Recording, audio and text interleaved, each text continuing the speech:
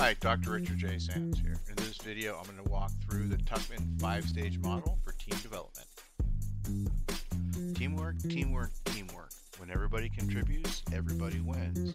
However, how do you get to that performing stage where you do have teamwork firing on all cylinders? Before I go into the details of each stage of the Tuckman Team Development Model, I'm going to give you an overview. Perhaps the best known and most widely used model for how groups develop into a team is that developed by psychologist Bruce Tuckman, the Tuckman Team Development Model. In 1965, psychologist Bruce Tuckman described how teams move through stages known as forming, storming, norming, performing, and then later added adjourning. Tuckman worked with Ann Jensen in the 1970s to further refine to add the last stage of the model. Remember, teams can slip back a stage too.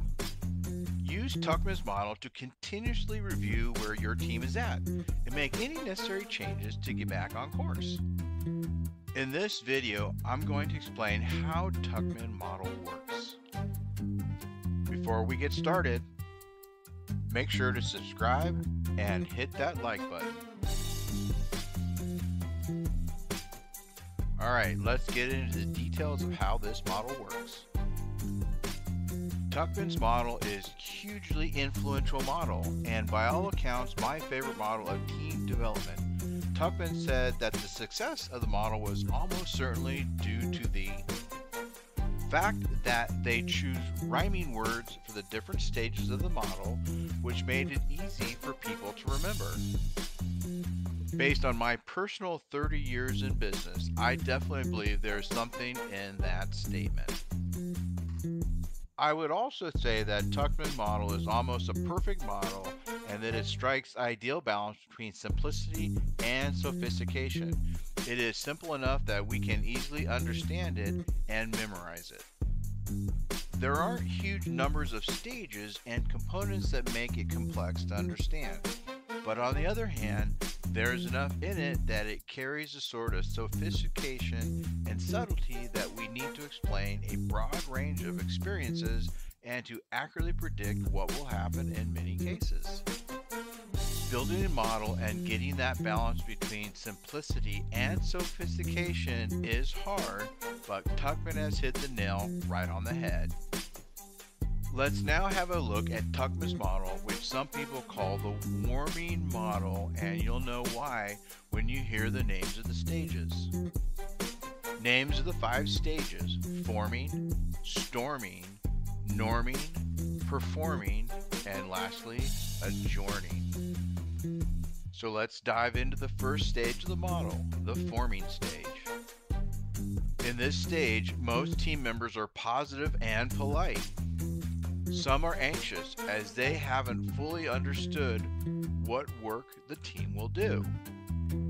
Others are simply excited about the task at hand. As the leader, you play a dominant role at this stage because team members' roles and responsibilities aren't clear. This stage can last for some time as people start to work together and make an effort to get to know their new colleagues. The storming stage. Next, the team moves into the storming stage, where people start to push against the boundaries established in the forming stage. This is the stage where many teams will fail. Storming often starts when there is a conflict between team members' natural working styles. People may work in different ways for all sorts of reasons, but if differing working styles cause unforeseen problems, team members may become frustrated. Storming can also happen in other situations. For example, team members may challenge your authority or jockey for position as their roles are clarified. Or, if you haven't clearly defined how the team will work, people may feel overwhelmed by their workload or uncomfortable with the approach you're using. Some may question the worth of the team's goal, and they may resist taking on tasks. Team members who stick with the task at hand may experience stress, particularly as they don't have the support of established processes or strong relationships with their colleagues. The norming stage. Gradually, the team moves into the norming stage. This is when people start to resolve their differences, appreciate colleagues' strengths, and respect your authority as a leader.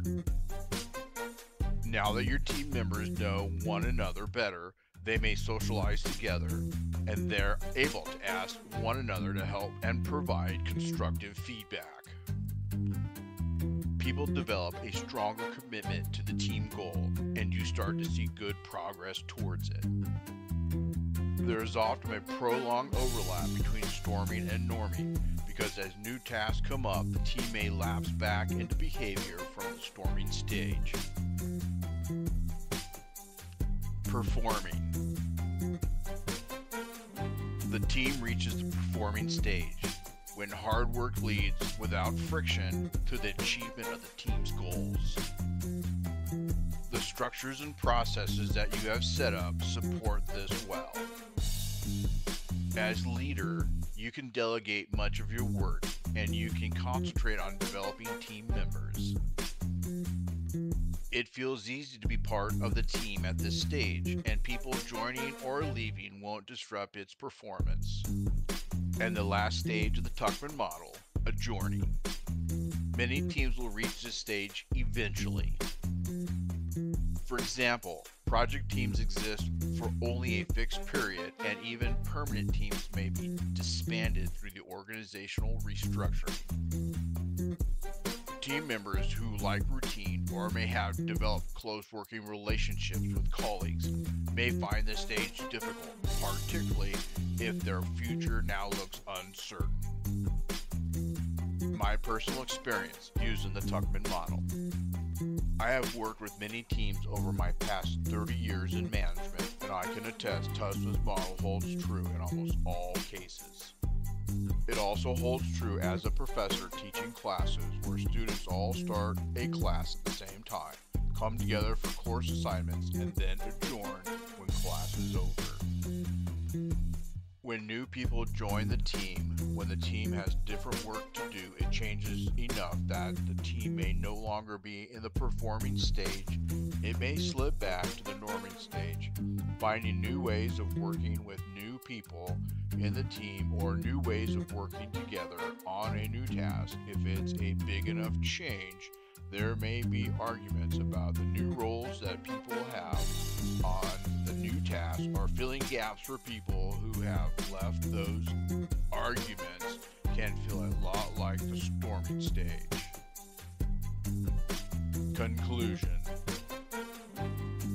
The Tuckman model is a hugely flexible model, and it's one that I believe every manager should know, should understand, and be able to call to mind when they are working with a group that needs to develop into a team.